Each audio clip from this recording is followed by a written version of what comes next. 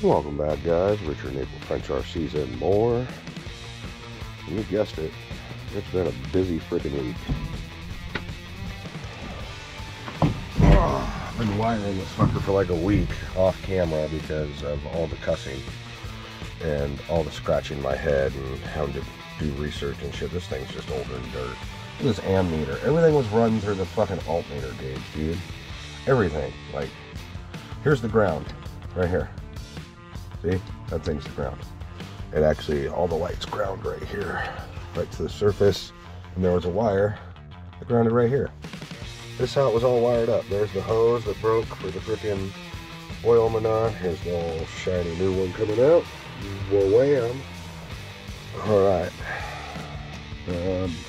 Fuel gauge that never worked. I'll have to figure out how that hokey fucking shit's all hooked up like. Yeah, I understand there's like a positive and all that shit.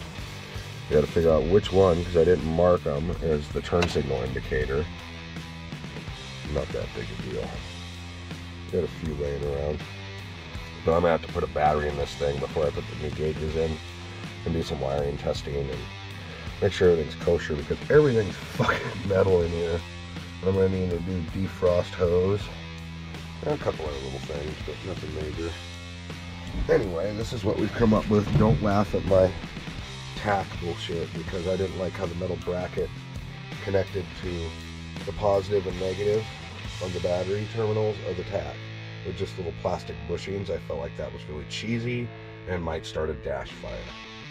I'm actually planning on covering all these with like a rubber coating when I'm done, all the hot power, because that's all metal in there and I got a long way to go.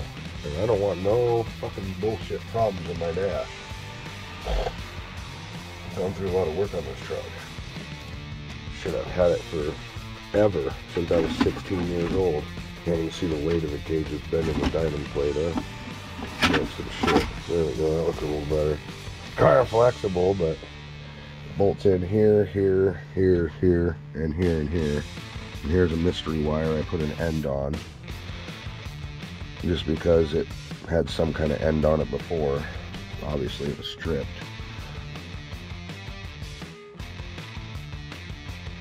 Check this big frickin' thing out, dude. Isn't this thing cool? One of our neighbors gave us this thing. I'm not going to say where it was made or anything. Whoever gave it to us will recognize it, I'm sure. We're trying to straighten this thing out with 600 pounds and it almost worked. A little twisted in there. Maybe we can throw some lube in it and stretch it back out. And, dude, check out this card I've had forever. We stored a 440 big block on this thing. Now we're going to store this little tiny 318/360 on here. Yeah, it's not exactly just a 318. But, dude, isn't this cool? That's how we get things around the yard. Right here. America.